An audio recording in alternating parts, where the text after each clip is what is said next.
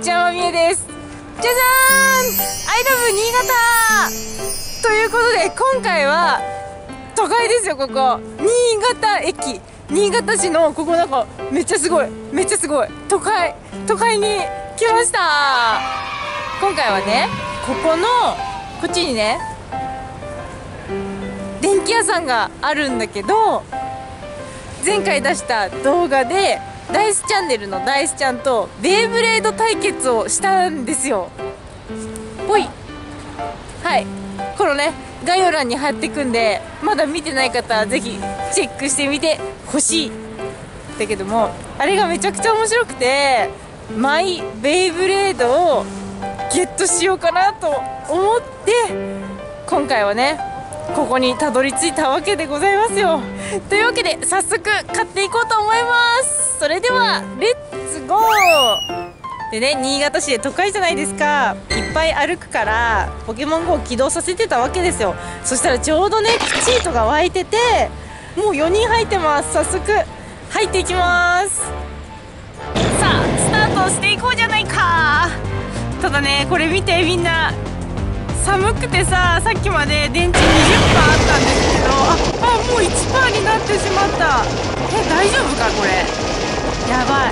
これ本当はね 20% あったの、さっきまでなんだけど、これね寒いところに出した瞬間にもう速攻 1% ですよ。電池が弱ってるのかな。それってもう買わないとダメなのかな。てか終わったそうだよ、電池がないから私急がなきゃいけないんですよ。さあもし今のタイミングでよ。ノーマルです。ノーマルやん。さあこれはね電池との戦い。よっしゃー、一発ゲットよかったー。クチートさんゲットできました。危なー、ギリギリセーフ。今のゲットできたよね。大丈夫だよね。お家帰って見てみよう。というわけで行ってきます。よし、ただいまー。いやただいまじゃねえよ何待って、興奮しすぎだからめっちゃというわけでね買って速攻、私台持ってなかったからダイスチャンネルのうちにお邪魔してきました。なんかね急に来たよね今日の見て何かね、ちょっと1店舗になくって、いろんなお店で買い足してきたんだけど、待って、見えちゃったまさかのやつじゃじゃんやろうとしたんだけど、見えてるからねもう言っちゃうけど、コラボして私の動画の時は負けちゃったんですよ。それがめっちゃ悔しすぎたのと、いっぱい持ってるのダイスちゃんがそのベイブレードって言うんですよ。ベイね、でも多分あれベイだよね。コマのことベイだね。ブレードじゃないよね。ベイたちをいっぱい持ってるの。ちょっと羨ましくて、マイベイブレードちょっと見て、ちょっと新しいのが出てて、2つ買ってきたから。2個。そうで、私の大本命は、もう見えちゃったからねじゃじゃん、こちらです。大丈夫？名前どこだ？あった。ジークエクスカリバーというものを買ってきました。ネットで調べたの私。でね、これが似合う、私の性格に合いそうな。性格？そこ？そう。なんかね、これはですね、攻めだと思ったんですよ。もう攻めでペッペッペッペョンっていくタイプを探したんだけど、ネットで調べたらこの子はイメージね、芯があって軸があって、芯があるんだけど重たいから、人がこう寄ってきた時にバーンってこうバーストさせるみたいな。そう、なんか人がって言ってけどベイだからねっていうイメージのやつ買ってきた。合ってるかは知らん。早速ね、運命の初開封いきたいと思いますよ。初開封。とりあえず取るとこからだね。そうだね。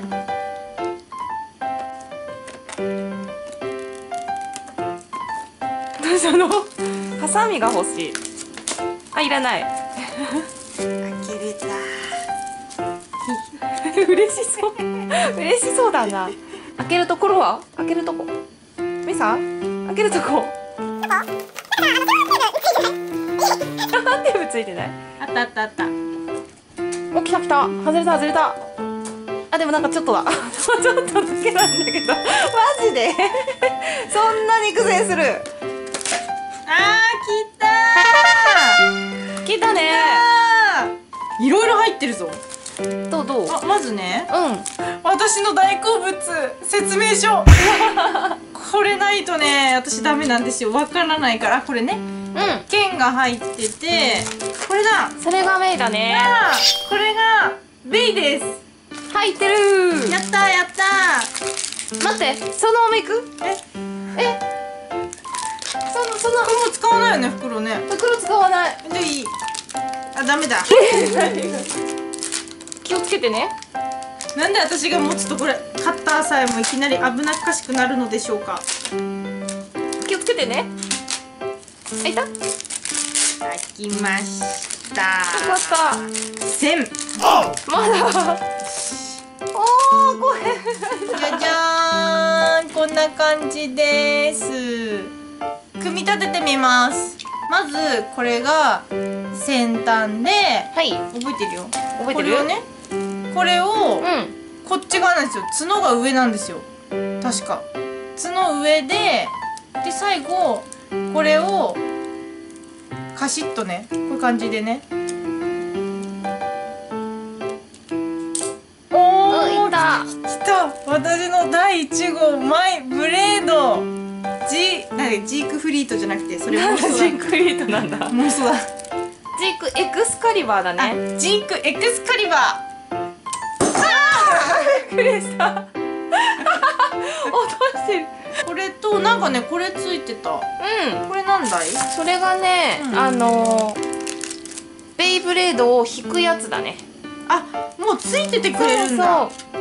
こいつを刺して。剣を刺してここにあとガシャコンってするんだね。そう。待って待って待って待って。下がってきる。押さえてあげてください。こうか。はい。できた。できた。これでもう戦えるわけだね。戦えるわけですね。さあまず1個です。今回これだけじゃないんだよ。これの他にね、じゃじゃーん。新商品だったと思うんだよね、これ。新しいやつ。そうだよね。でこれ新商品で1回目お店に入った時はこれがね、まだ1個なんかね10個ぐらいでわーって並んでて、で違うお店に行って、で彼にもう一回やったらこれがラスト1個になってて、これはめちゃくちゃ売れているっていうのを察知したんですよ。2個持ってれば誰かと対戦できるじゃない。できますね。はい、というわけでもう1個目ゲットです。はい、これも開けていくよ。それなんていうのそれ？あ、ツインネメシス 3HUL だそうです。さ開けちゃいますよ。はいはいはい。入ってた？いろいろ入ってたよ。あ、これはね、これはね、あれだけだわ。入ってたのがじゃん、こんな感じです。はーい。こっちはね、説明書とシールもついてる。こっちがコマだね。コマだね。かっこいいな、それ。いいな。買いに行こう。うわ、めっちゃかっこいい。これ何？もしかしてこっちの方が強そうかも。もう一つの相棒、こんな感じです。はい、こんな感じです。めっちゃかっこいいんだけど。かっこいい。もしかしてこっちの方が強いかもしんない。できた。かっこいい。2個目はこちらです。そしてじゃん、これ3つ目なんだけど、これでね、何これどうすんの？それどうすんのってここで聞く。書いてあった。ここにね、シュートの測定をしてくれたり、速さだね、ベイポイントとかいろいろ記憶してくれるみたいなんです。これで確か、来たこれをね、多分今日ね売り切れて売ってなかったんだけど、ここにどうすんだっけ、なんだっけ、ラチェットじゃなくてなんだっけ、ランチャーグリップ。ランチャー、うん、ランチャーグリップにつけるんだよね。そうそう。今日はこれつかないんだもんね。あ、もう一個買ってた私。これだ、これにつけるんだ。じゃじゃーん。さっきのこれでもいけるんだけど、こっちの方がさらにこの引き具合が良いみたいで、これだ。これにこれをつけるんだ。そうそう。なるほどね。できた。やったね。そっか、これにさっきの、お、それで。あ、できたできた。お、できたできた。よし、これでできました。ね、本当はここにランチャーグリップだね。グリップってやつがあれば、さらにこの引き具合が安定してめっちゃいいらしいんだよね。はい、というわけで今回はこのセットと、あと1、2だね、3パーツ買ってきました。こちらにね、あとこのランチャー、今回はね売り切れでなかったので、仙台に戻ったらまた探しに行きたいと思います。今回はこれで終わりになります。最後までご視聴いただきありがとうございます。この動画が良かったらグッドボタンと、まだの方チャンネル登録していただけると嬉しいです。よかったら他の動画も見てね。それでは次の動画でお会いしましょう。バイバーイ。